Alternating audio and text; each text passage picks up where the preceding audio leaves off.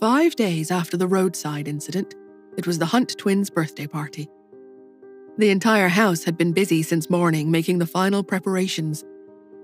Even though the birthday party was in the evening, all types of fresh ingredients were delivered beginning in the early morning.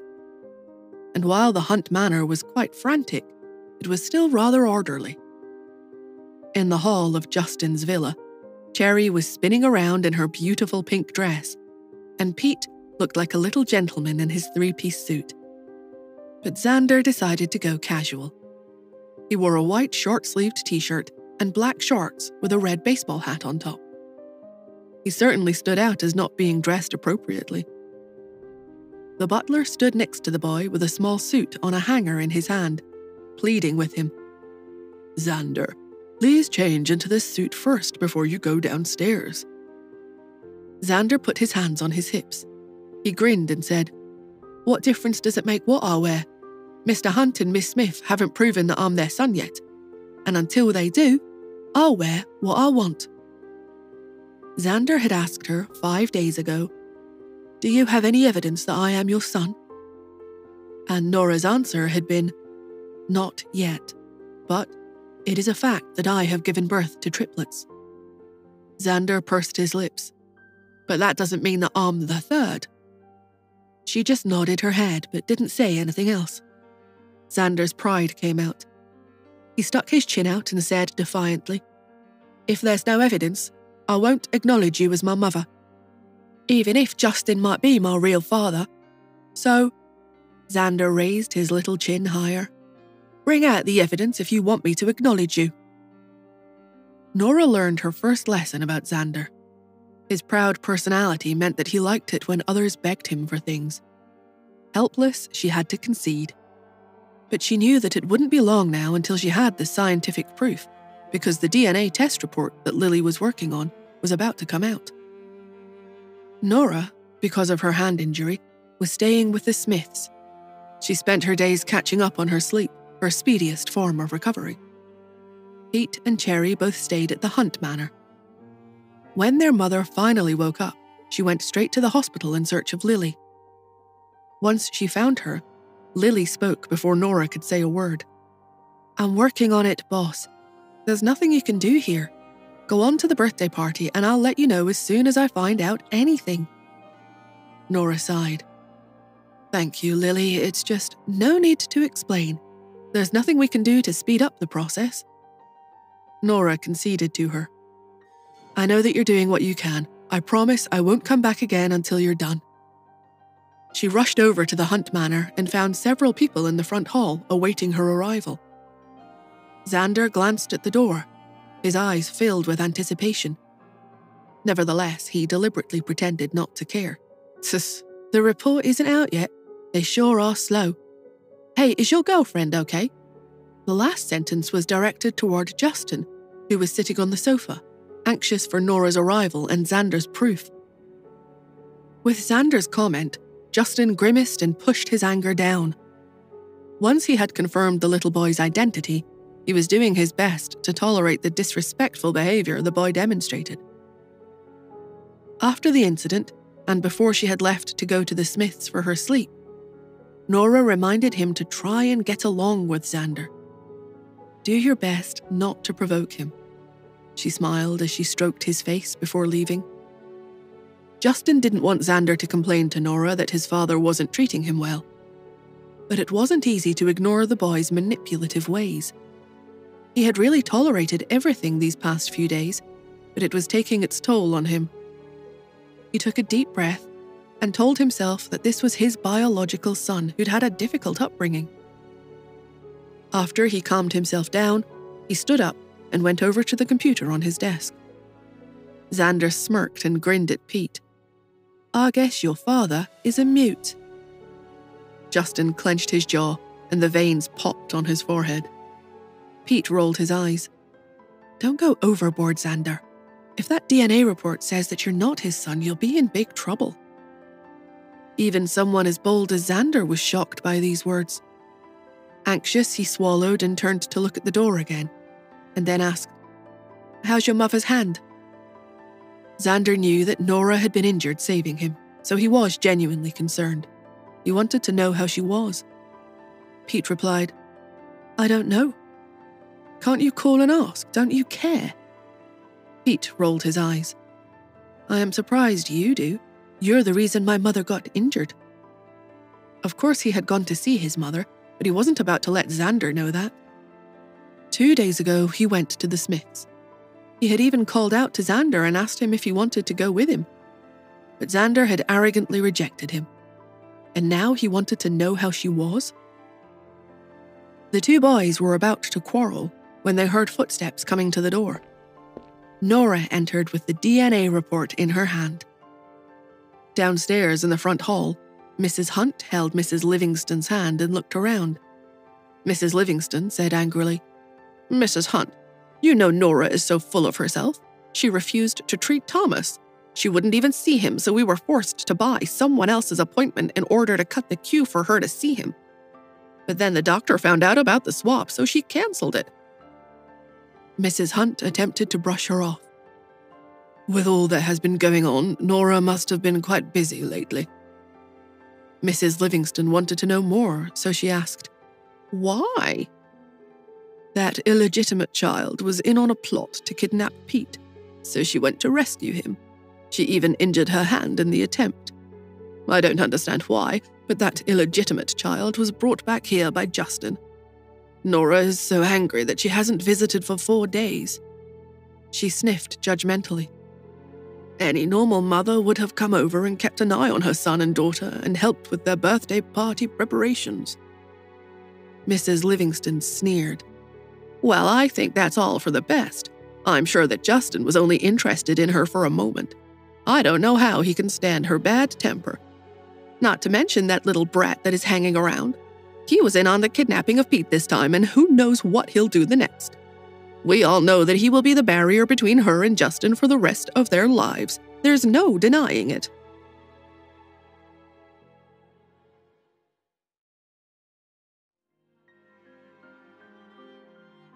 Time passed slowly. Soon, the sky turned dark, but the Hunt Manor was brightly lit. All kinds of luxury cars were gathered. When they arrived at the Hunts' compound, everyone listened to the security guards obediently and parked their cars as instructed. Only a manor as big as the Hunts and Smiths could hold so many cars. Everyone was dressed very well, wearing couture gowns and designer suits. They entered the hall with smiles. Those who were invited by the Hunts to their children's birthday party were all famous figures in New York. For a moment, the hall was filled with people's greetings. Some families in this social circle would often have the leader of the family greet guests at the front hall whenever they held events such as a banquet or a party. For events like these, the Hunts usually sent a member of their side family to greet the guests. Therefore, Justin did not appear in the hall at all. But, since this was a standard practice at the Hunt Manor, no one felt neglected or ignored. Instead, they entered the hall humbly, honored to be invited to such a special event in the impressive mansion. The usual cocktail fare of conversation filled the room with noisy chatter. What's the latest stock trend? Who's marrying whom next season? Everyone gossiped and joked while secretly wondering if they would be invited upstairs to meet with Justin in private. Everyone wanted to get to know Justin. In the past, on such occasions, he would invite a few people upstairs for a chat. Some were businessmen and their spouses, others were newly appointed CEOs. But, as of yet, no one had been invited upstairs. Yes, I wonder who will be invited up. So what if someone gets invited upstairs? What's rarer is for Mr. Hunt to come downstairs to personally welcome someone, right? He's so proud and aloof. It seems like he has never welcomed a guest at the door before. You're thinking too much. Why would Mr. Hunt come downstairs tonight when he never has in the past? As a few of the guests chatted, they saw someone fling open the door to his study upstairs. The room fell silent. He straightened his jacket as he rushed down the stairs. Everyone stared as the handsome man strode quickly down the steps and out the door without acknowledging anyone present. Who was he rushing to greet? The partygoers all peered through the massive front door and witnessed Justin respectfully supporting Ian Smith as he climbed out the back of his limousine. He gently held Ian's arm with his head bowed slightly in a courteous manner. Joel followed behind the two of them with a smile, and with him was Tanya, holding Mia's hand. The respect that Justin showed Ian and his family demonstrated to everyone how important the Smith family was in relation to the Hunts. They were comparable competitors. In the past, Justin would not lower his head in front of the Smiths because he was powerful and did not fear them. But soon, he planned on becoming their future son-in-law. Justin's respectful attitude toward Ian and the way he completely placed himself at the other man's service made it clear to everyone how he felt. Mr. Hunt was extremely happy with Miss Smith. It made sense. After all, Miss Smith had given birth to 2 children for Justin. Everyone was thinking about this couple until they noticed the butler supporting Mrs. Hunt and walking toward Ian and the others. As soon as she walked over, she smiled and said, "Ian, you're here." Ian frowned. Justin and Nora were already engaged. Under such circumstances, he could not throw a tantrum and refuse to acknowledge this man as his son-in-law. Ian nodded. "Mrs. Hunt, how are you feeling today?" Mrs. Hunt sighed and said heavily, "Not very well. I worry about my family every night." Before he could say anything, Mrs. Hunt said, "It's our Justin who has let the Smiths down regarding Xander. However, Xander is also Justin's child, his biological son, so I can't give up on him just yet. Ian, I'll apologize to you right here. Please, I hope the Smiths can let bygones be bygones. We can start anew and be good in-laws for the future of both our families." As soon as she said this, the room was filled with murmurs as the guests gossiped. No wonder Mr. Hunt is so polite to the Smiths. So he did something wrong.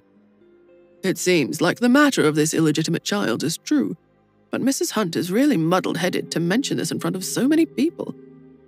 That's right. If the Smiths forgave Mr. Hunt, it would make the Smiths lose face. It's as if the Smiths are one level lower than the Hunts. But if they don't forgive them, are they going to argue on the spot? Mrs. Hunt is becoming more and more confusing. A naysayer sneered. "What are you talking about? Mrs. Hunt is openly dissing her future granddaughter-in-law." This comment made everyone go silent because they sensed that the battle between Mrs. Hunt and Miss Smith was about to commence. Ian stared at Mrs. Hunt with coldness in his eyes. How could he not know about the most heated discussion in New York? At home, he had asked Nora if she wanted to clarify things. In the end, Nora said that the truth was the same as the gossip taking place in the outside world. As for the details, they would be revealed today.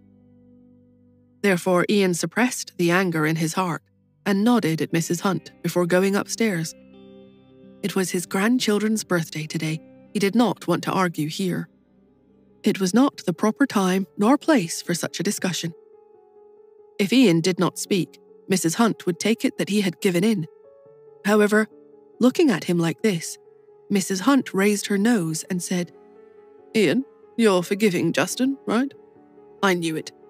Miss Smith is a good child and you two are reasonable people.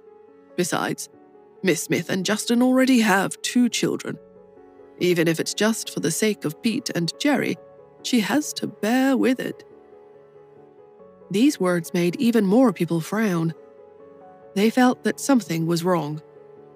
What was it that she would have to endure it for the sake of the children? Did the old lady want to use the children to extort Nora? It seemed as though Mrs. Hunt was implying that because Nora got pregnant before marriage, she could only marry into the Hunt family. Ian slowly frowned. "Mrs. Hunt, what do you mean?" Mrs. Hunt continued to pretend to be ignorant. "What I mean is, for the sake of Cherry and Pete, The Smiths shouldn't cause a fuss with our family. Look, you're here for their birthday party today. Does this mean that you are no longer concerned about the animosity between our families anymore?" There was no change in his expression, but he was furious deep down. His daughter had not yet married into the family, but she was already being looked down upon. This was too much. He was about to speak when Mrs. Hunt continued, "From now on, we're all family. I have to treat Xander better. He's so pitiful. Without a mother by his side, it is easy to understand his difficult personality and flagrant disregard for the rest of us." She scanned the room to make sure everyone had heard her claim. But before she could continue, Justin slowly turned to her and stated, "Grandma, Xander has a mother."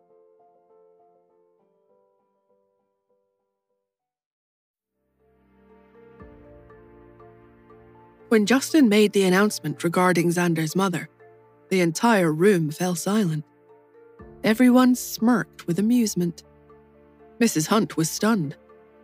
When she had asked Justin about Xander's mother, he had said that if that person dared to appear, he would definitely kill her.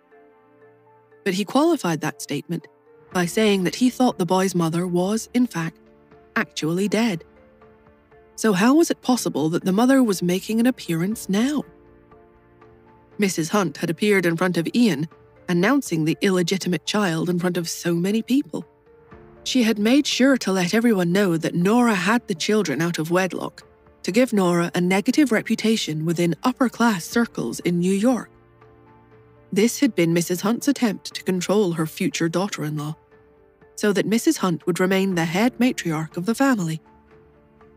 She still resented that last request she had made of Nora. She had wanted Nora to treat Thomas as a favor to her, and Nora had rejected her, disregarding her concerns altogether. But now, Justin said that Xander's mother had returned. And it was clear to Mrs. Hunt that Justin was not seeking revenge against the woman. This had also surprised Mrs. Hunt. Ian, on the other hand, was not feeling good about any of this, which was clear by the way he looked unhappily at Justin. What was the meaning of this? Luckily, the scheming Ian managed to not explode on the spot. This was his grandson and granddaughter's birthday party. No matter how many grievances he felt, he had to suppress them, for now. Mrs. Hunt bristled with anxiety. Before she could say anything, Mrs. Livingston, who had been standing beside her, observed the commotion and said, "Huh? Mr. Hunt, you know Xander's mother? It must not have been easy for that woman to give birth to your child and raise him for 5 years without anyone's help. Our family really should treat her well, don't you think?" Mrs. Hunt twitched. She wanted to control Nora, but she also wanted this important and powerful woman as granddaughter-in-law. Nora was Ian's only daughter, plus she was an exceptional doctor, meaning Mrs. Hunt wouldn't have to worry about her health in her old age. It was very important to Mrs. Hunt that this new mother figure not get in the way of Nora becoming a part of the family. On the other hand, Mrs. Livingston wanted to foil this engagement. Her son, Thomas, had gone to several hospitals but could not be treated. He even went to see a traditional alternative medicine doctor. In the end, the doctor told her that the damage had been done and that he would probably never recover. But, if he was willing to try, only Dr. Zabe or his main disciple would be able to treat him. So this meant that his only hope was still Nora, and she refused to help him. That was why Mrs. Livingston hated Nora. She had once threatened Nora. "If you don't treat my son, then don't even think about living well." Mrs. Livingston was about to say something when Mrs. Hunt clutched her forearm and prevented her from speaking. Mrs. Hunt said, "Justin, you're being ridiculous. How could Xander have a mother? Even if he does, our family will never admit it. On behalf of the Hunts, I only acknowledge Nora as my granddaughter-in-law." With that, she turned to Justin and scolded him. "I don't care how you feel about Xander's mother. I want to make it clear that she's never going to be allowed to enter this family. Do you hear me?" Mrs. Hunt's attitude changed drastically. Justin's eyes narrowed. Just as he was about to announce who Xander's mother was, Mrs. Livingston said, "Oh, Auntie, I think you're wrong. She's Xander's mother after all. It's only natural that she would want to be with her son, so why shouldn't she marry into the family? Or maybe, if Miss Smith marries Mr. Hunt, she could choose to be magnanimous and accept this new woman as Justin's mistress. She can't object to that.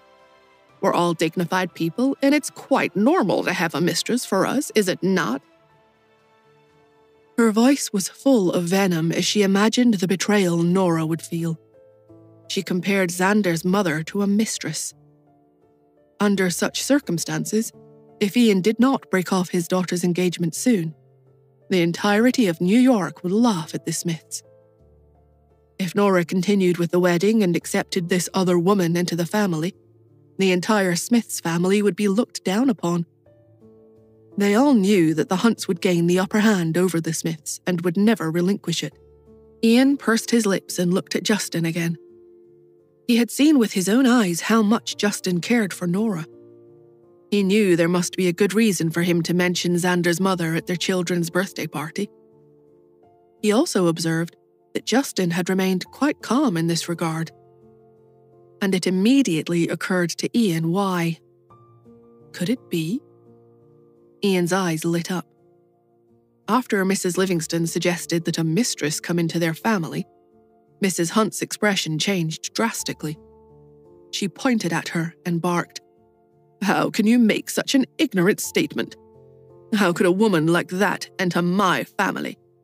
Justin won't have anything to do with that kind of woman in the future." Mrs. Hunt was furious. No matter how important her maternal family was, they were not as important as her grandson. Mrs. Livingston's words appalled and horrified her. Mrs. Livingston covered her mouth and laughed. "Auntie, why are you so angry? Justin didn't even say who she was.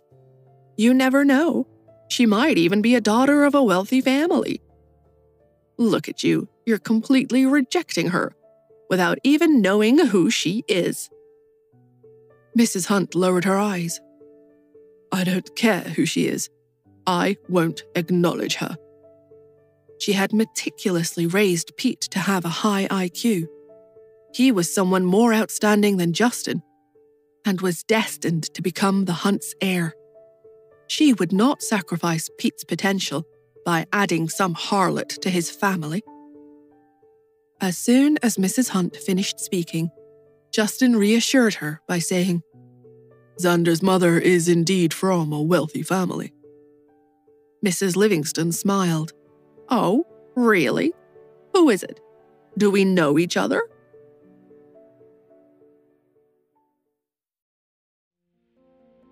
Justin continued to smile at the room full of shocked reactions. "Yes, Xander's mother is from a wealthy family. In fact, you should have heard of her by now." Mrs. Livingston was even more excited. "Oh, goodness, tell me who she is." Beside her, Mrs. Hunt pulled Mrs. Livingston's hand hard and attempted to pinch her arm. But Mrs. Livingston paid no attention. Mrs. Hunt's anger rose. She was ready to throw Mrs. Livingston out. She was only in this family by marriage anyway. Why did her maternal family have such a foolish niece-in-law? She could tell that the silly woman was only after one thing: to ruin her grandson's engagement to Nora. Mrs. Hunt's blood boiled. She felt that she had put down her granddaughter-in-law here in defense of her maiden family. But what had her maiden family done for her in return? This woman was making a fool of herself. No one could argue that Nora was the best candidate for being the Hunt's daughter-in-law and the future matriarch of the family.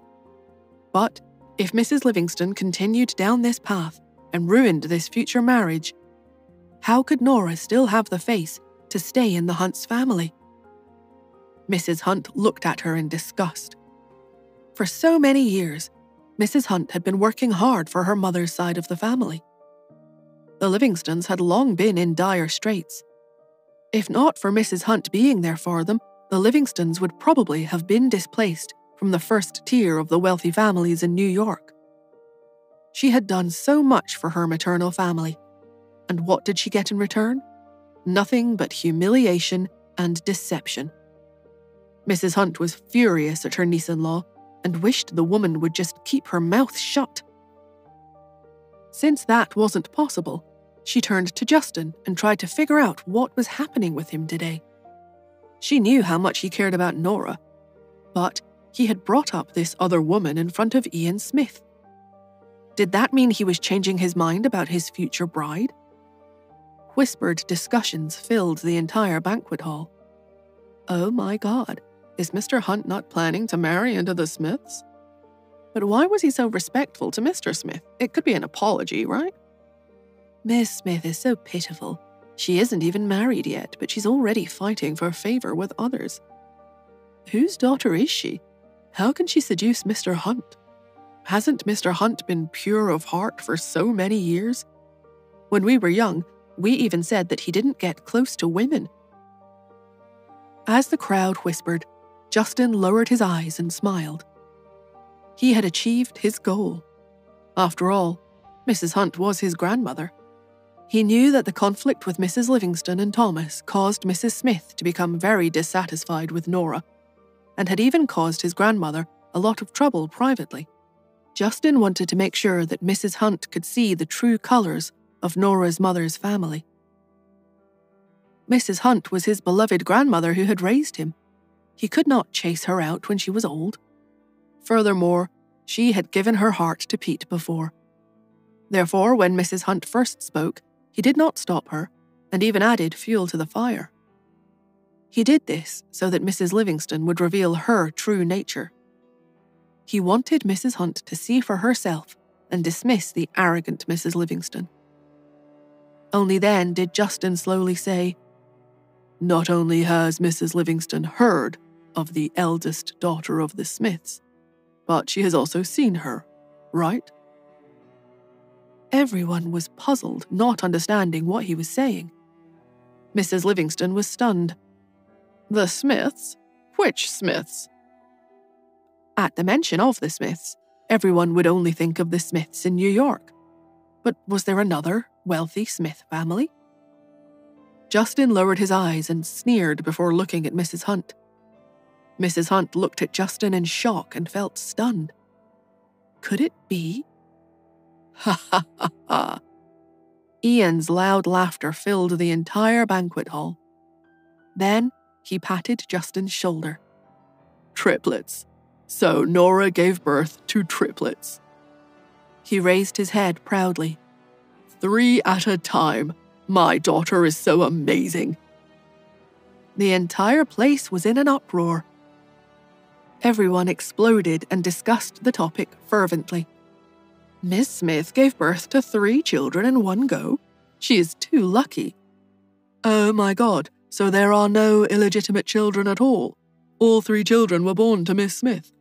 Now it makes sense why Mr. Hunt was so polite to Ian Smith. Mrs. Hunt was also overjoyed and heaved a sigh of relief. Justin said, That's right. Peter Hunt, Cheryl Smith, and Xander Yale all belong to Nora and myself. All 3 are our children. With that, the surrounding people congratulated him. Mr. Hunt, congratulations. 3 children, 2 sons and a daughter. Mr. Hunt is so lucky. Some people congratulated Ian. Ian, you have 3 more grandchildren now. Congratulations. But you're going to have to spend a lot of money. Did you bring 3 gifts? Ian was overjoyed. Of course, and I'll be happy to bring more.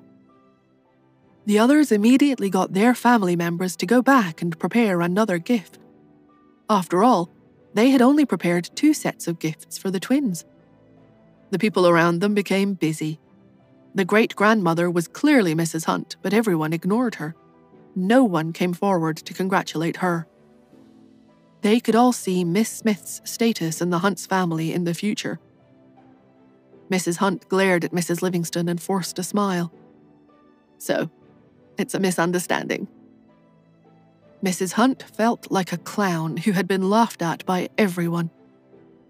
She undermined her granddaughter-in-law, but her attempt backfired, shooting her status up even higher. With that, she pulled Mrs. Livingston to the side. "Come with me." The two of them left the hall and entered the lounge beside it. As soon as they entered, Mrs. Hunt turned around and slapped Mrs. Livingston. "Stop it," she shouted angrily. "What did you mean earlier? You made things so awkward for me." Mrs. Livingston covered her face and her eyes darted around before she sighed. "Auntie, I'm doing this for your own good. That little hussy hasn't married into the family yet, but she has yet to give you any respect. Do you think that is going to change if she marries Justin in the future?" Mrs. Hunt was furious and her heart turned colder. "You don't have to find excuses. You only want to interfere in this marriage for selfish reasons of your own." Mrs. Livingston pursed her lips and whispered, "Well, what do you care? I failed in the end anyway, didn't I?" This admission made the old madam's eyes turn cold. She said, coldly, "I'm Justin's grandmother. He won't do anything to me. But who do you think you are? You come to his children's birthday party and actually dare to humiliate the Smiths in public?" Mrs. Livingston covered her face and said, "Auntie, I'm your niece-in-law. He has to forgive me eventually, right? What can he do to me?" Her disdainful expression stabbed Mrs. Hunt through the heart like a needle. Before Mrs. Hunt could retort, the door flew open and the Livingstons rushed in with flustered expressions. Something important must have just happened outside.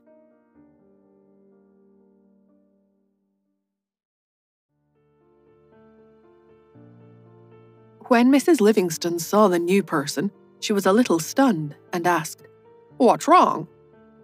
That person leaned over and whispered something in Mrs. Livingston's ear. Mrs. Livingston suddenly stood up and looked at that person. "What did you say? The Stewarts aren't cooperating with us anymore?" The person smiled bitterly. "It's not just the Stewarts. The Levins, the Sonnets, and the Lows have all conveyed their intentions to cancel their collaboration with us. I heard that it's because..." The person glanced at the old lady. "Because of Mr. Hunt." The Livingstons were dishonest in their business. Their prices were high, and their quality was bad.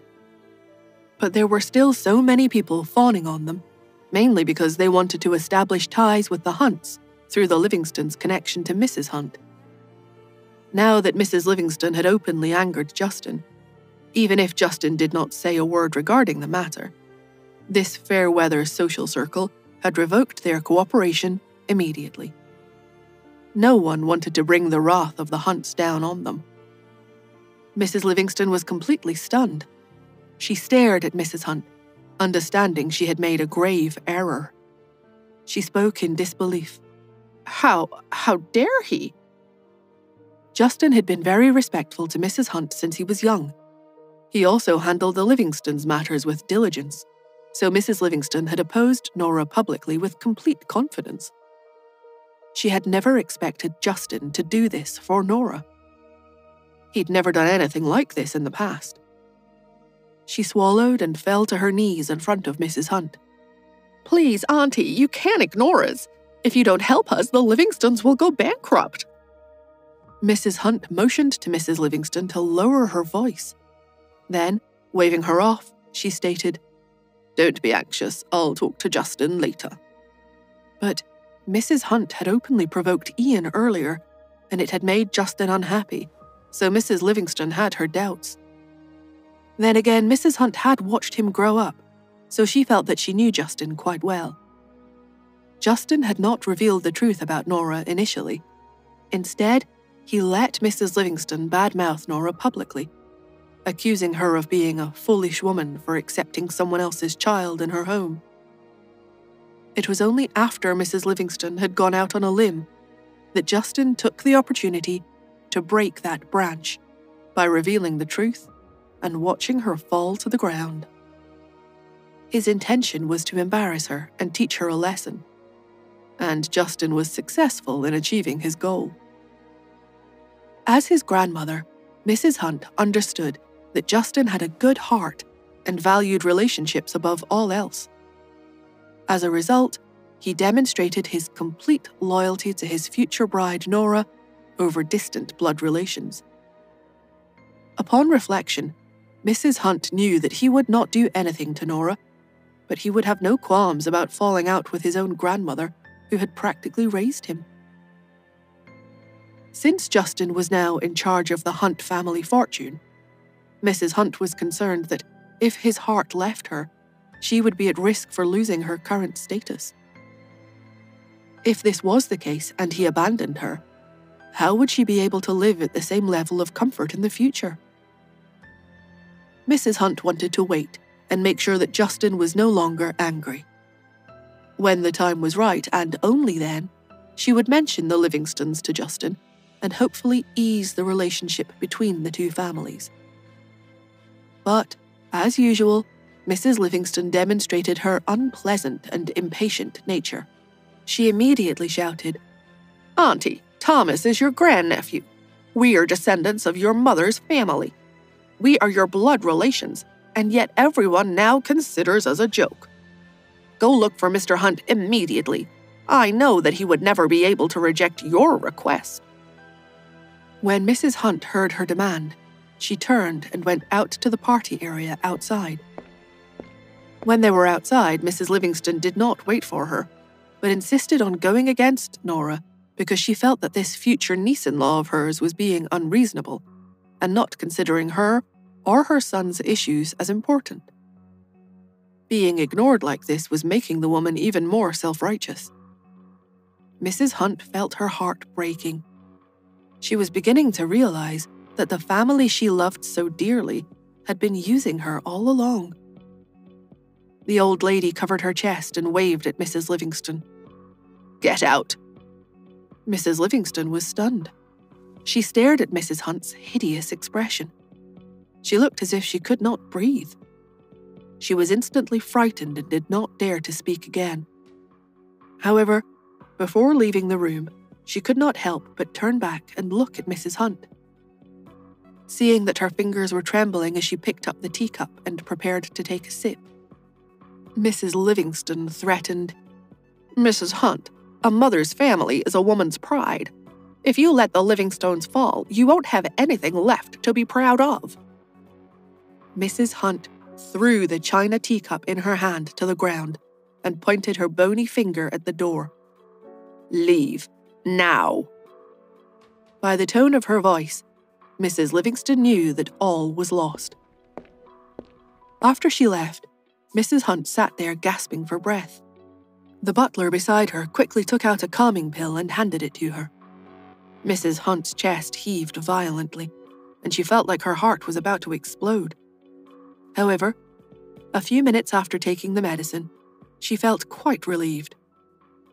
With the help of the butler, she slowly laid down on the sofa. After a long time, she slowly opened her glassy eyes and sighed. The butler asked, "Mrs. Hunt, what do you need?" "Nothing." Mrs. Hunt opened her mouth as she studied at the small box of medicine. "This medicine was made by Nora, correct?" The butler nodded. "Yes, Miss Smith made it herself. There are only 2 boxes in the entire city. You have one here, and the other box is with the Andersons." The old lady released a heavy sigh as her resentment toward Nora faded away.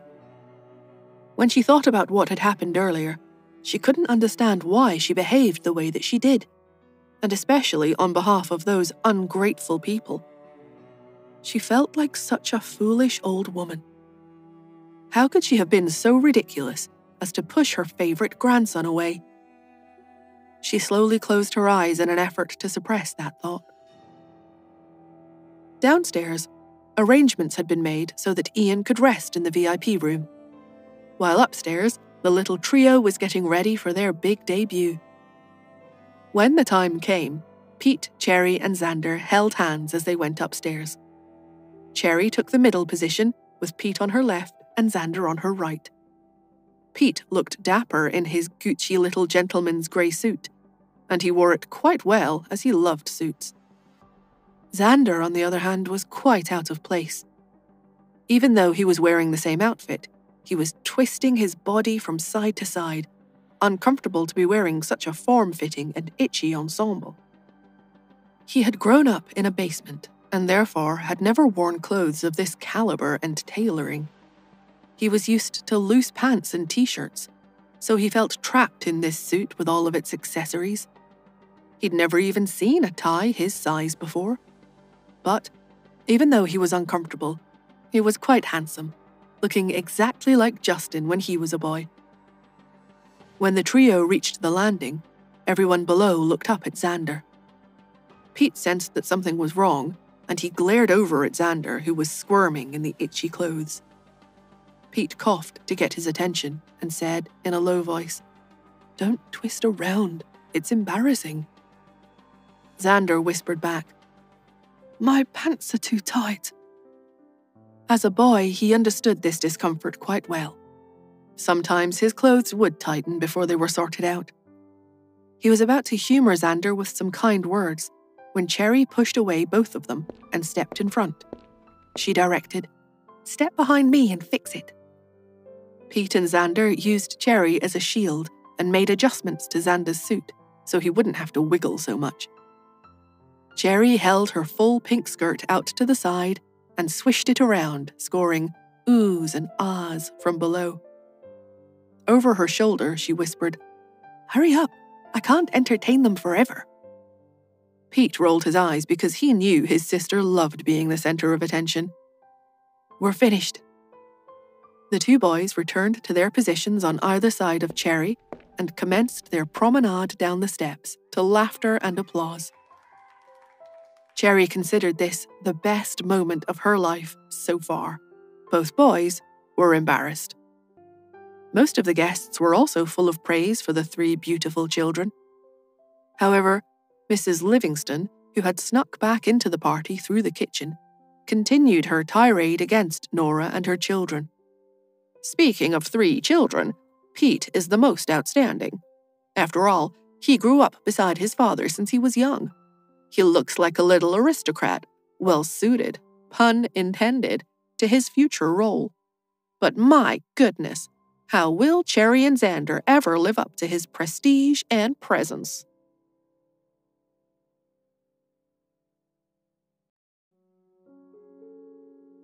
Even if it was to impress the powerful Hunts, everyone praised the three children.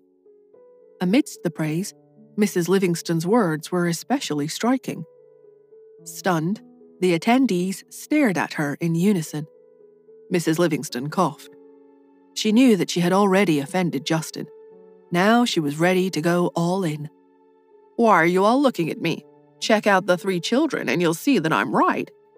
Pete grew up with Justin, therefore he received an elite education ever since the age of 2. You can't say that about Cherry. She grew up with Miss Smith, and we all know about Miss Smith's past, right? She grew up in a small place in California. What kind of knowledge and horizons could she have in such a rural setting? There's no way that Cherry's upbringing can even compare with Pete's." At this point, she looked at Cherry. "Cherry, it's not that I'm criticizing you, sweetheart, but you have to study hard. Children who play computer games every day are bad, and this is particularly true of girls. Where are you to learn your manners? It isn't your fault, hon. You can't blame yourself for not having a suitable environment to grow up in. That responsibility lies with your mother." Although Nora was the eldest daughter of the Smiths, she grew up in rural California. Everyone knew that this was Nora's upbringing. But since Nora was Dr. Athena and the #1 disciple of Dr. Zabes, her presence carried a lot of weight. Therefore, a person could never know when they might need her help in the future. That thought was quite a motivator for loyalty and made everyone cautious about mentioning her past. But that didn't mean that people wouldn't think about it themselves or discuss it in private. Everyone sat in judgment of Cherry's background and activities on the internet. The little girl stood there gracefully. She was wearing a pink princess dress and a cute diamond tiara on her head. She was adorable no matter how much they judged her.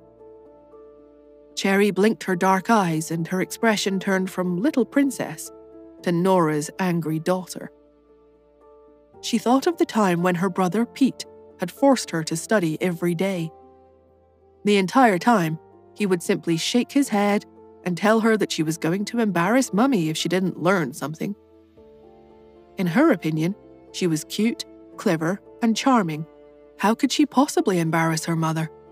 She was a princess at heart. But today, she understood what Pete was warning her about.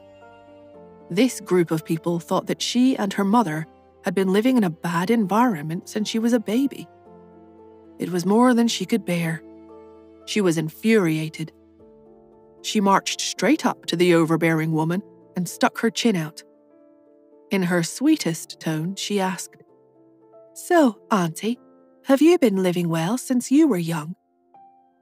Offended because everyone knew Mrs. Livingston was the daughter of a quite wealthy family, the woman mimicked the cheeky little girl, sticking her chin out and claiming, "Of course."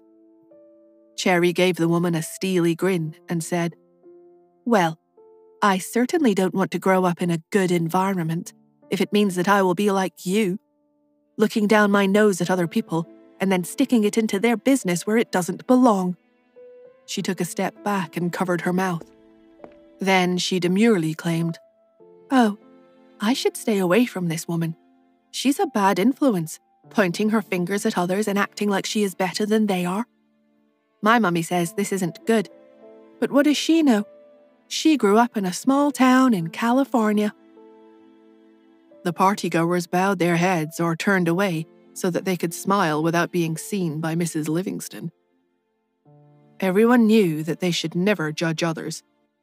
Among the wealthy families, this had always been the rule, no matter how difficult it might be to uphold. At this moment, Cherry's words made everyone present respect her. She had certainly put one of the #1 offenders of this rule in her place. Apparently, Nora had done a pretty good job so far bringing up this lovely little girl. Mrs. Livingston was so angry that her entire body actually trembled. But she wasn't about to let this little brat have the last word. "Excuse me, Miss Cherry. I am your relative and I am your elder. I am not meddling. I care about you, which grants me rights to correct the next generation. If you despise me for disciplining you, then you had better just get over it. Honestly, children these days are so sensitive. As an elder, I am not allowed to say anything." Pete narrowed his eyes and stepped forward. He grinned. "Mrs. Livingston, I didn't know that we're relatives. Which family branch do you come from?"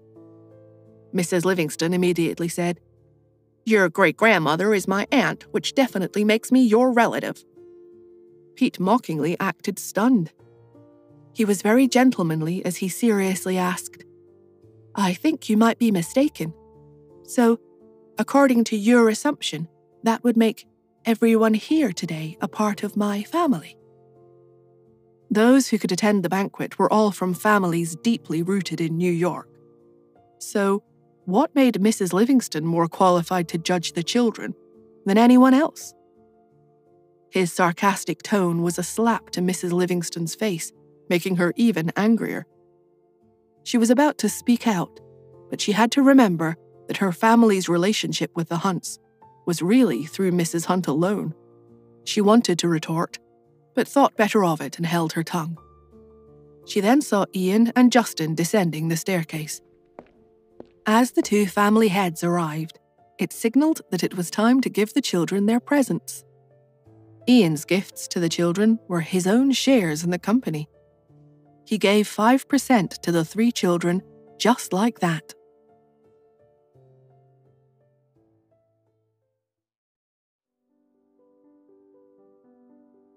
The children received very precious and valuable gifts. The moment the shares were prevented, it immediately aroused the envy and admiration of everyone attending the party. The Smith Corporation had a market value of hundreds of billions of dollars, so 5% of the company's shares was a massive amount of money. Ian smiled as he turned to Cherry. In addition to giving her the shares, he took out an exquisitely decorated box. She carefully held it and lifted up the delicate lid. Inside was a diamond the size of a robin's egg. It was also of a similar size and color. Ian lifted the diamond out of the box, and the partygoers gasped at its beauty. He held it in front of Cherry's eyes. "This is the heart of the ocean.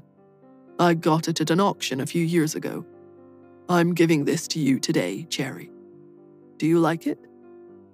Cherry's eyes lit up and she clapped her hands several times. "Oh yes, I do, I do." Ian smiled with satisfaction. The crowd was dumbfounded for an instant. Then a huge uproar was heard. That jewel was simply too rare. So many families had tried their hardest to fight for it, but they never expected that it would end up in the hands of a 5-year-old. Everyone's eyes were filled with admiration. "Well, that Cherry is a lucky little girl." Then someone in the room remarked, "What a pity. You know, there were originally 2 such diamonds, so that is just one of them. Somewhere there is another one just like this one, but its whereabouts are unknown even today." "Must you always complain? Having one is enough. It's only because the Smiths have such a big business that they can win the jewel in the auction. Apart from the Hunts, who else is rich enough to do that?" While everyone was chatting about Cherry's blue diamond, there were also some who didn't agree with the way Mrs. Livingston had lectured the child on her birthday. They immediately said, mockingly, "No matter what Cherry's life was in the past, from the very day she returned to New York, she has been living in a nest of gold and silver." "Yes, it's true. And that girl still has a whole load of blessings ahead of her." Mr. Hunt dotes on his little girl. "There is no doubt about it, she is the undisputed little princess of New York." The comments and banters with veiled insults made Mrs. Livingston so angry that she immediately retorted, "But it won't get rid of the fact that she lived in poverty when she was younger. A child's personality solidifies by the time they turn 5. You can't say that she lived in poverty, right? I heard that their family is pretty well-to-do." Although the Smiths in California were not as wealthy as the Smiths in New York, they were still well off. With an annual income of over $5 million, it would certainly be difficult to consider the family poor. Mrs. Livingston pursed her lips. If they aren't poor, then why don't we see any of her relatives coming over to give the children gifts?" Everyone was speechless. Most of the people who came with gifts had presented them on the spot. Ian, who was an especially close family member, had caused a huge sensation when presenting his gifts. But it was true. They didn't see any gifts from anyone currently residing where Nora used to live. While considering this point, Mrs. Livingston scanned through the crowd and spotted Lisa Black, Nora's cousin from California. Although her father, Henry, mistreated her, Nora had always been on good terms with her Aunt Irene, and Lisa loved playing with Nora when they were children. They had always been close. Since her children were celebrating their birthdays, Nora had sent an invitation to her aunt in the hopes that she would be able to attend. However, where they lived was simply too far away. In addition, Nora's father, Henry, had gone too far overboard, so her aunt was too embarrassed to visit Nora. Instead, her aunt sent over Lisa, who was studying at the New York University of Medicine, to represent their family. Happily, Lisa, who had bought Lego sets for the children, was carrying the packages into the room at that specific moment. Mrs. Livingston, who had done in-depth research on Nora, knew that Lisa was Nora's cousin. She launched into mockery mode at once and said, "Oh my, it's not like none of her relatives came. Isn't that Ms. Black?" She waved the young woman over to join the group. Mrs. Livingston loved an audience for her tirades. She lured her in. "You're Miss Smith's cousin, right? I think your mother is her aunt. Isn't that right?" Lisa flushed. She nodded and tried to set the gifts down on a side table. She didn't want to do anything that would embarrass Nora, and she had seen all of the expensive gifts from others. The Lego sets that she had brought seemed inadequate compared to the rest. Pouncing on the moment, Mrs. Livingston called out, "What are those? The gifts you bought for the children?" Lisa blushed and glanced around the room. It was clear from her expression that she wanted to be somewhere else. She took a step back in silence as if trying to escape. But Mrs. Livingston wasn't about to miss this opportunity. She ran her hands across the Lego boxes. Looking down her nose, she smirked. "Oh my, are those Lego sets? Well, isn't that thoughtful?" She studied the picture on the box and suggested, "Are these bootlegs?" Her blush turned to a flush of anger as Lisa protested, "Absolutely not. I purchased these from the official store, and these are the premium sets." Sarcastically, Mrs. Livingston sneered, "Oh, the premium. What, that must have cost you at least, $300? Since they are authentic." As soon as she said that, Lisa realized that the woman was making fun of her. She glanced around and saw everyone staring at her in disbelief. She was at a complete loss and wanted to find someplace to hide. Fortunately, Louis walked up behind Lisa and put his arm around her shoulders. He grinned and said, "Lisa, I'm looking around for the gifts I asked you to buy on my behalf." He scanned around the room and saw the Lego boxes. He exclaimed, "Ah, here they are. Cherry and Pete love their Legos and asked me to get these toys for them." He studied the boxes. "And you got the premium boxes. You are the best." He gave her a kiss on the cheek, picked up the Lego sets, and walked them over to Cherry and Pete. "Happy birthday, little guys." Cherry jumped up and down and clapped her hands. "Thank you, Uncle Louis. This is just what we wanted. Look, Pete." The little boy shook his head. "That's great. Xander will love these too." Louis said, "You know your Uncle Louis has lots of money. Why must you insist on something like this? What am I going to do with all that money now?" His words were a dig at Mrs. Livingston. In her mind, if Lisa was the one giving them a gift worth only $300, then perhaps it was because she was poor. But if Louis, as a New York Smith, gave the same present, how could it possibly be viewed as not good enough? Everyone knew that he had millions of dollars in the bank. Mrs. Livingston frowned and clenched her fists. She sneered, "Oh, please, Mr. Smith. You deserve an acting award. But since you gave them the lovely gift, then what is Ms. Black intending to give the children? Unless, of course, you came empty-handed." Louis viewed Mrs. Livingston as a fly in the room that he was trying to get to go out the window. Why did she insist on pursuing this? Given his true miserly nature, he wasn't about to buy them gifts. He planned to give the children his stray cats and dogs. How could he possibly take the cats and dogs out now and say that they were from Lisa? He knew that the children liked animals, but if they came from Lisa, wouldn't that again highlight that Nora was from a poor family? Louis was furious. If he had known that he had to show off for Mrs. Livingston and her cronies, he would have spent a few $100,000 and brought them an expensive gift. As it was, all he could do was smile sheepishly and say, "Why does she have to give them gifts? She's younger than Nora and is studying at the moment. Are there any younger sisters who give their elder sisters' children gifts when they are still in school?" While that was certainly true, in this situation, Mrs. Livingston, unfortunately, knew that she had gained the upper hand with that comment. "I guess that the family Miss Smith used to live with weren't planning to give the children any gifts then." Everyone started to speculate. Did Miss Smith really live in such poor conditions back then? Mrs. Livingston continued to discredit Nora. I have heard that her stepfather treated her very badly in the past.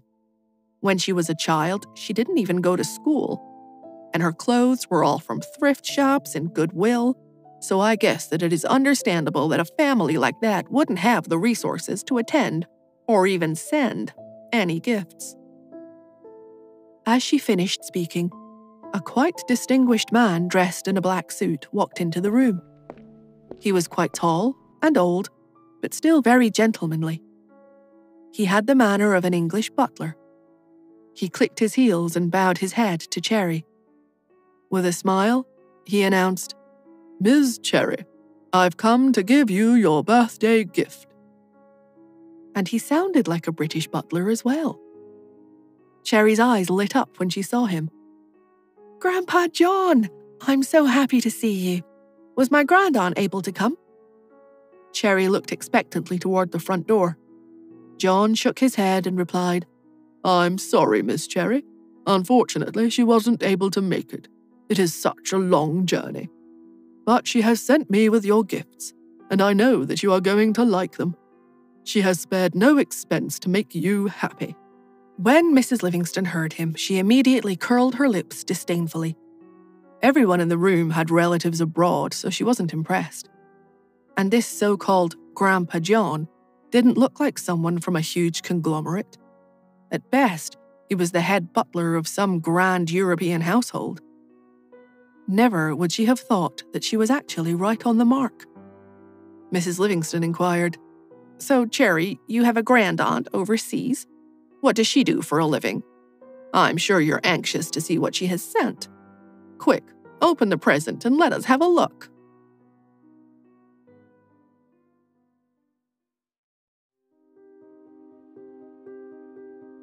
Mrs. Livingston looked at Cherry with a big smile after she spoke.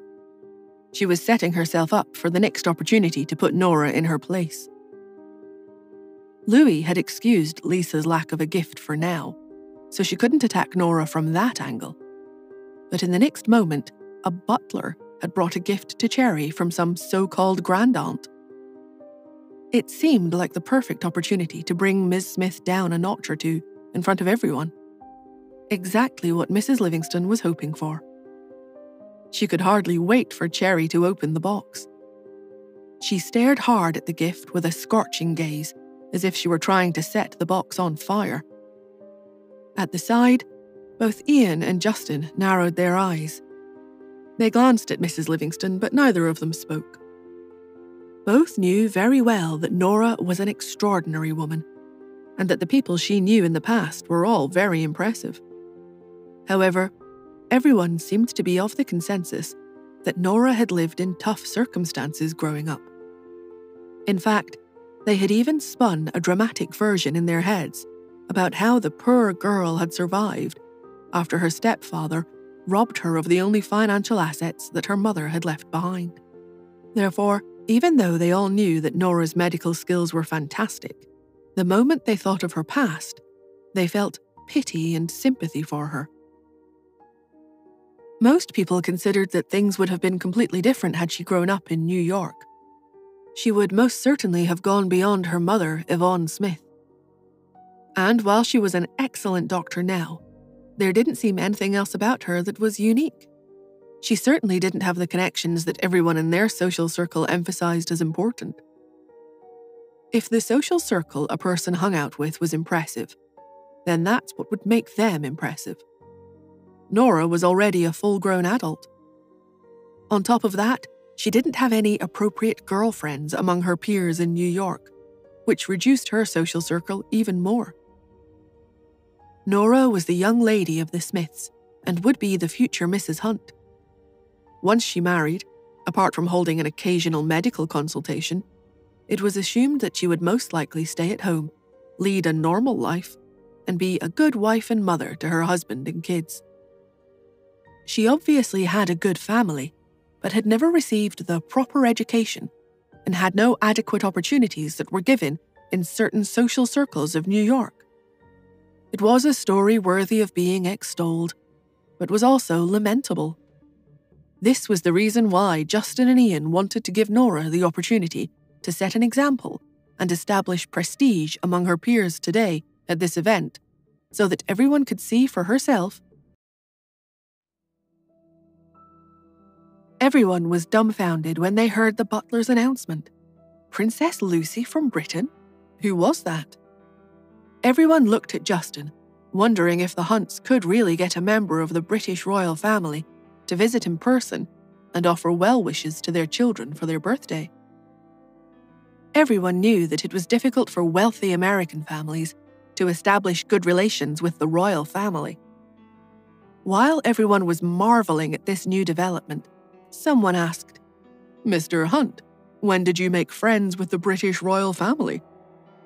Justin, however, frowned. Unlike everyone else, the princess's arrival did not ruffle him. He calmly instructed the butler, "Everyone visiting is a guest. Show her in." "Yes, sir," the butler replied, bowed his head once and went out again. As he left, Mrs. Livingston queried Cherry, "Which country is your grand aunt living in?" Cherry tilted her head and grinned. "Great Britain?" Mrs. Livingston covered her mouth and laughed. "Oh my, isn't that a coincidence? So it is because of Mr. Hunt that a princess of the British royal family is visiting you. Aren't you one lucky girl?" Her comments implied that it was the Hunts, not Nora, who had the connection with royalty. But as soon as she said that, Justin said, "I am not the one who invited the princess." Justin did not know Princess Lucy, but he knew her mother. In other words, the Queen of the United Kingdom. However, he chose not to share that fact. And what he said was not a lie. He intentionally had not sent the Queen an invitation because he wanted to keep the party low profile. After all, the children's 5th birthday was not a big occasion. Could it be that the Queen had heard about his children's birthday, so she sent the little princess here to please him? The doors opened as the butler led the distinguished guests into the massive hall. A young girl with blonde hair and blue eyes walked in. Her big eyes were bright and twinkling. Her curly, shoulder-length hair was spread out slightly behind her, and her formal dress cinched her waist, making her look slim and graceful. Although she was only 5, the princess looked just like a doll and was extraordinarily beautiful. Behind the princess were her bodyguards, dressed in professional attire.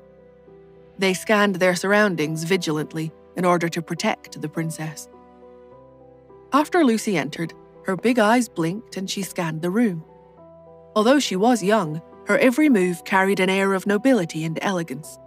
She had obviously been well trained. Justin took a step forward and came up to Lucy. Following the proper protocol for younger members of the royal family, he addressed the attendant next to her. "Why is Princess Lucy visiting our humble abode?" With a smile, the attendant replied, "Good day, Mr. Hunt. When Her Highness learned of her close friend's birthday, she insisted on coming over for a visit." As soon as he said that, Justin narrowed his eyes. The people around them who had heard the attendant were also surprised. A close friend of the royal princess? Everyone turned and looked at Cherry, Pete, and Xander once more. So, which of the little ones was the princess's friend? Mrs. Livingston didn't hear the exchange, so she was still a little dazed. She stood to the side with her hands on her hips, lecturing Cherry. "You see that princess over there? There's grace in her every action. That's self-confidence that only a good family background can provide. What a shame that you didn't grow up in a good environment. Even if you do become the young lady of the Hunts, you will never have a bearing as outstanding as hers. It must be thrilling for you. I'm sure that just a few months ago you had never even dared imagine that you would ever see a princess in person." Cherry studied Mrs. Livingston and shrugged her shoulders. She had no idea what the woman was talking about, because she couldn't see Princess Lucy through the sea of people around them. She did notice everyone staring at Mrs. Livingston as though she was a fool. Mrs. Livingston didn't understand why everyone was staring at her. Instead, she continued speaking smugly. "What are all of you looking at me like that for? Am I wrong? You don't have the guts to say these things, but I do. And it isn't just Cherry, but Ms. Smith, too. No matter what, it's just not good to grow up in a family like that. They will never live up to the rest of us." Seeing her performing a one-woman show over there, Cherry gave her a push and said, "Excuse me, Granny, you are blocking my way. I can't see." Mrs. Livingston, who had been pushed aside, stumbled to the side. She looked over at Cherry furiously. "That's so rude of you, Cherry. How can you treat your elders like that?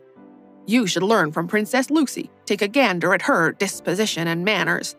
You will learn something very valuable and—" She stopped speaking when she saw Cherry, with joy all over her face, lift the hem of her little skirt like a princess and hurry past her. On the other side of the room, Princess Lucy had the same expression of joy on her face when she found her dear friend. With the same gesture, she picked up the hem of her skirt and rushed over to her sweet companion.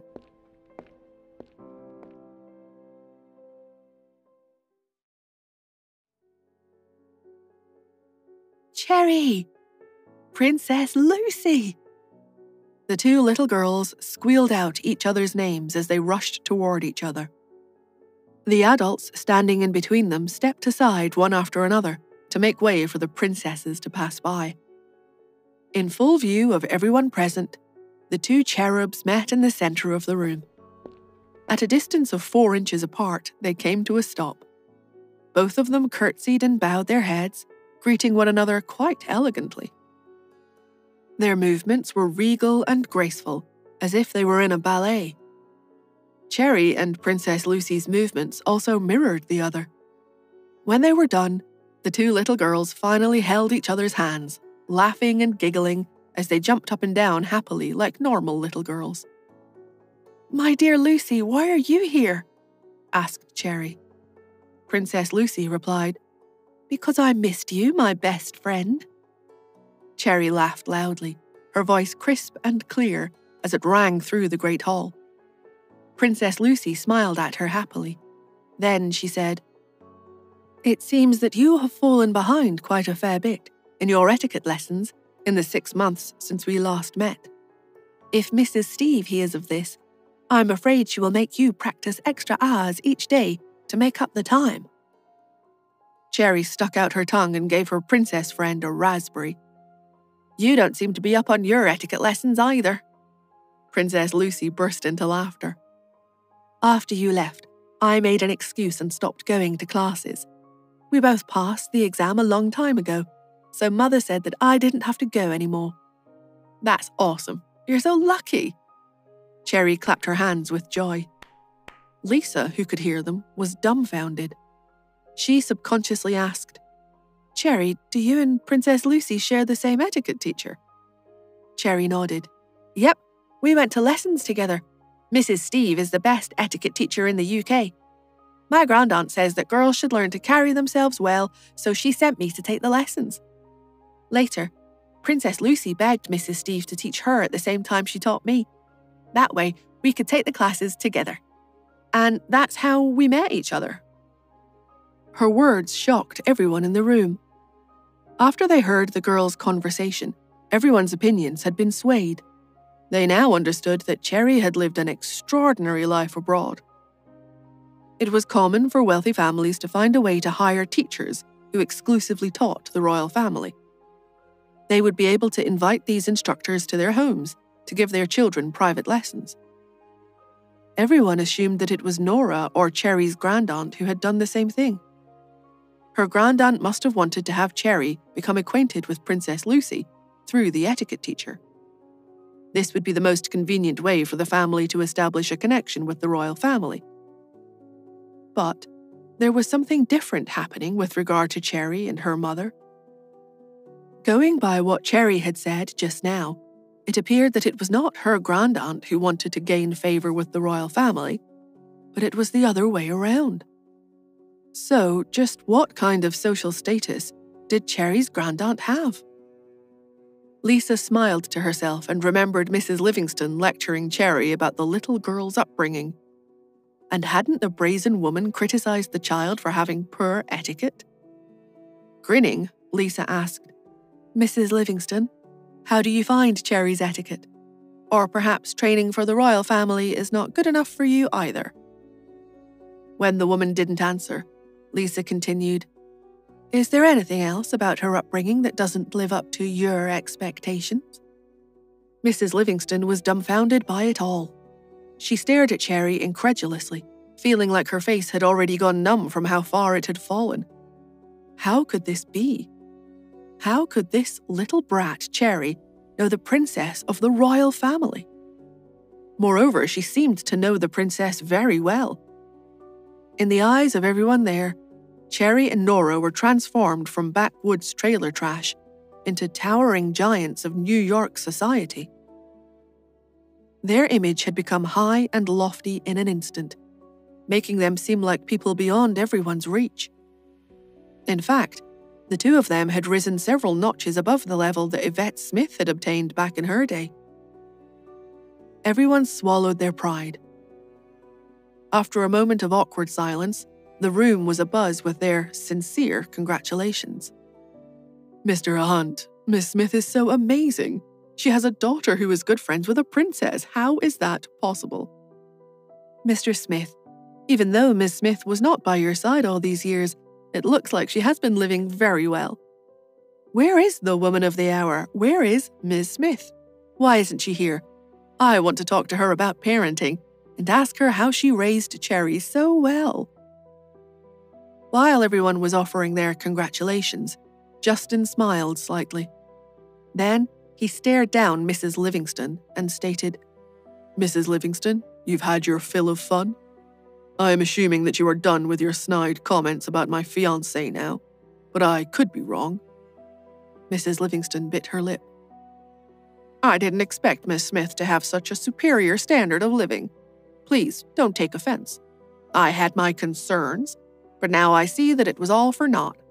Fine, I see that I was worried for nothing. I only had your interests in mind when I said all that. I was worried that you were about to wed an inappropriate woman, a gold digger. But I understand it all now, so I'm not worried anymore. Rest assured that I have nothing more to say." Smiling awkwardly, she glanced around the room and turned to exit. But as soon as she turned, Justin's frosty voice reached her. "Wait a minute, Mrs. Livingston. You may not have anything else to say, but I do." Taken aback, Mrs. Livingston froze in her place. Everyone also quieted down and looked over. The room was utterly silent. He waited until she finally turned to face him. When she did, Justin slowly glanced at the head butler. Once he caught his eye, Justin stared at Mrs. Livingston and said in a deep, authoritative voice, "It seems that some of our staff don't understand the delineation of who is a member of the Hunt family and who isn't. So I will make it perfectly clear. Anyone who is from beyond the third generation will no longer be considered a close relative. Therefore, the Hunt Manor will be off limits to anyone at this level of lineage. From this moment on, they will not be allowed to enter the property and will face the consequences of being a trespasser going forward." Understanding immediately, the head butler nodded his head, straightened his back, and replied, "Yes, sir." In front of the room, the head butler approached Mrs. Livingston. Holding out his white-gloved hand, he smiled and politely asked, "I think that there has been an oversight, Mrs. Livingston. May I please see your invitation to this party?" Mrs. Livingston searched around the room. How would she possibly have one? All the guests at the birthday party were invited by Justin and Nora.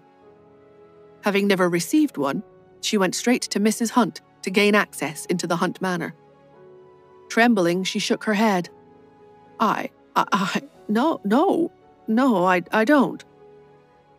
The head butler dropped his head and turned to Justin. "Sir, my apologies. There seems to have been an oversight on my end. I will forgo 3 months of pay as punishment." Justin slowly grinned. "That won't be necessary. He turned and with intense delight, he stared straight into Mrs. Livingston's eyes. With steely tones in his voice, he commanded, "Just remove her from my house, now. And don't forget about her son." With that, the head butler gestured with that same white-gloved hand and called out, "Sentinels, this woman is here without an invitation. Please remove her from the premises and make sure that she doesn't return." Mrs. Livingston's eyes widened, and she looked at the butler in disbelief. How dare you?" The security officers had already rushed over. Taking the stubborn woman by the arms, they hurried her out of the great hall and to the front door. She struggled fiercely, creating an extremely embarrassing sight. At the same time, the two other guards had located Thomas playing with the youngsters and escorted him out as well. The entire incident had left an unpleasant taste in everyone's mouth.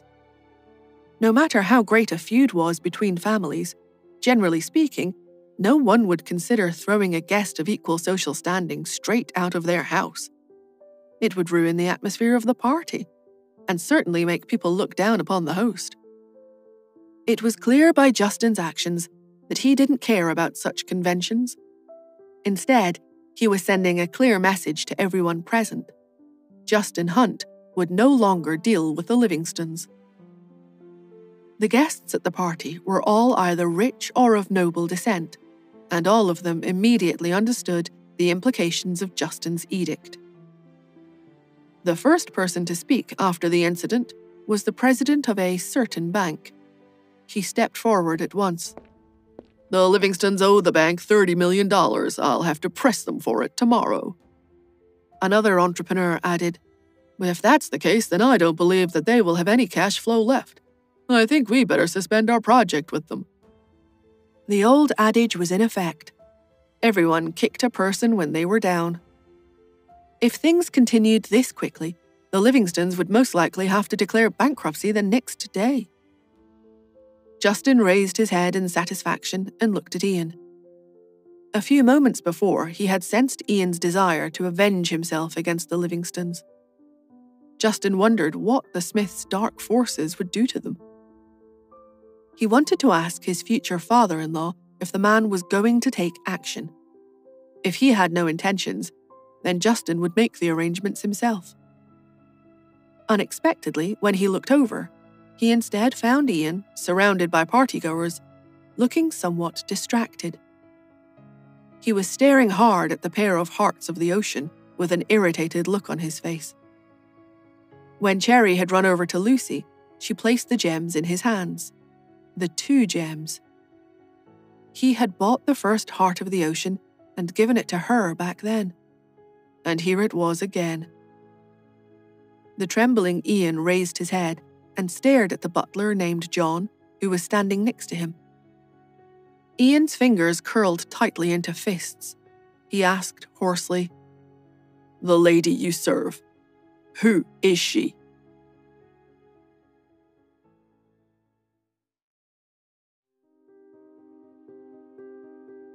The tall and thin John was a little surprised by his question, and the forceful manner in which Ian asked it.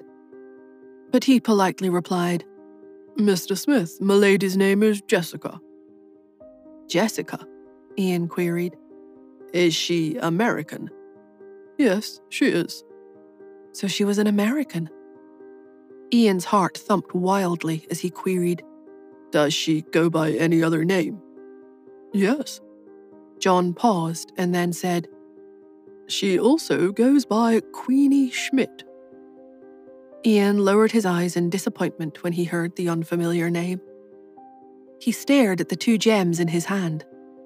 Suddenly, he pointed at them and asked, "Do you know how she acquired this diamond?" John answered knowingly, "Mom said that a friend who had passed away gave it to her for safekeeping. And since that friend's granddaughter's birthday is today, she is fulfilling her friend's request and returning it to its rightful owner." A friend who had already passed away had given it to her. That friend must have been Yvette Anderson. Ian's disappointment grew even stronger. He shook his head, feeling like he must have lost his mind. Although he knew very well that Yvette had died 20 years ago, the moment he heard this bit of news about her, he could not help but wonder if she was still alive somewhere in the world. He lowered his gaze and put the gems together into the box. Then he sighed. As he had recently recovered, he still couldn't stand for very long. He turned to John. "Excuse me. Thank you for your assistance, but I must rest now." Then Ian turned, went up the stairs and to the VIP lounge to rest. Justin noticed that his future father-in-law's good mood seemed to quickly deflate.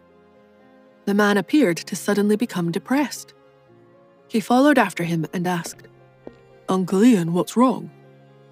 Ian waved him off. "It's nothing. You get back to the party."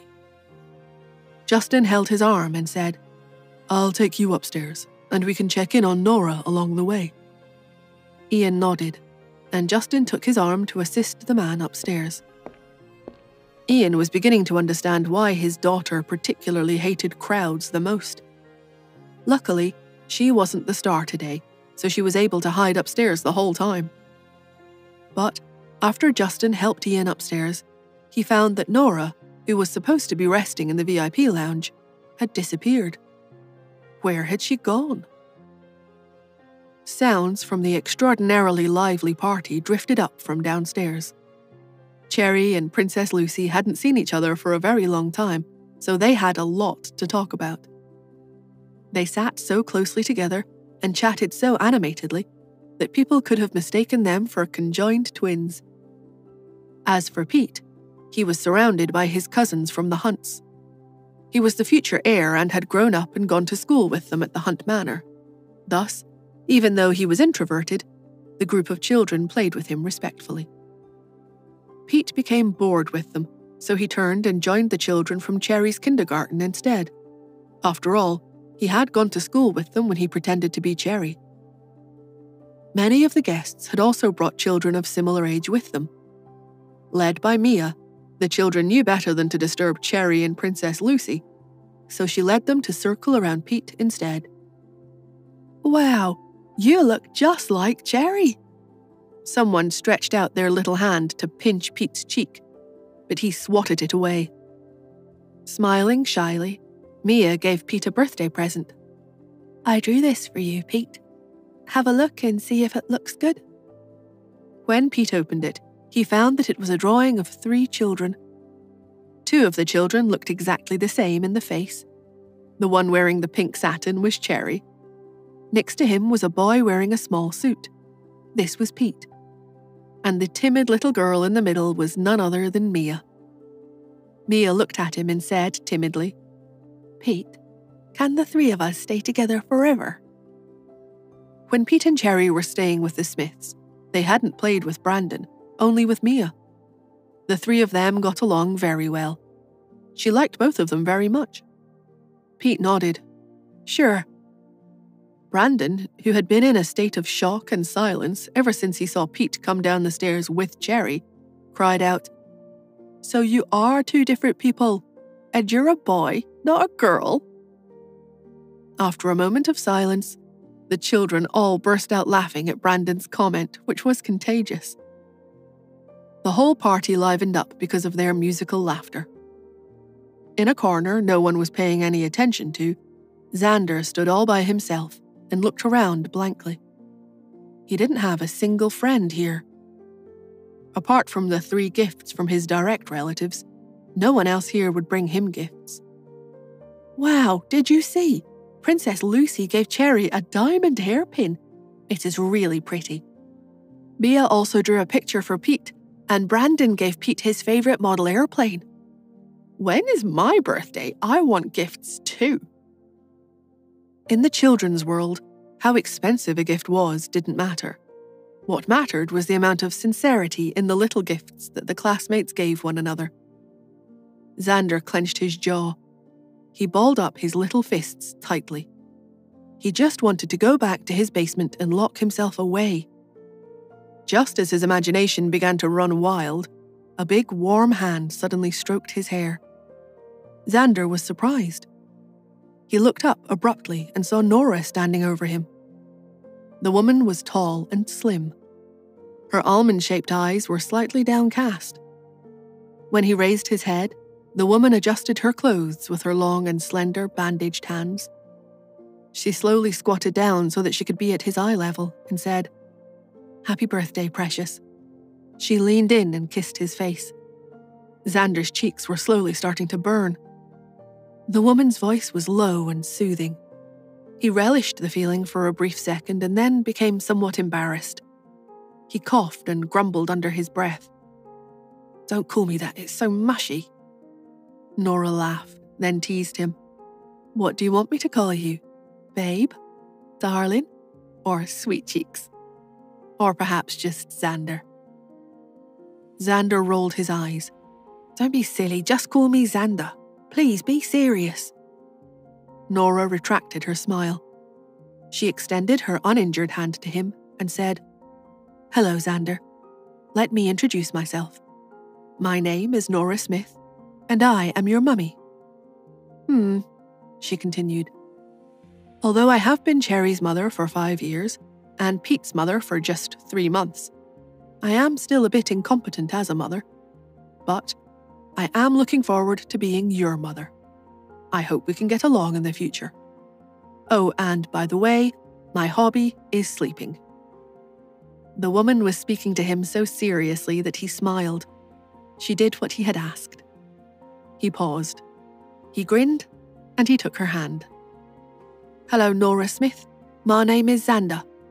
Although I have a father, I'm not really sure if he's my real father, so it's as if I never had one.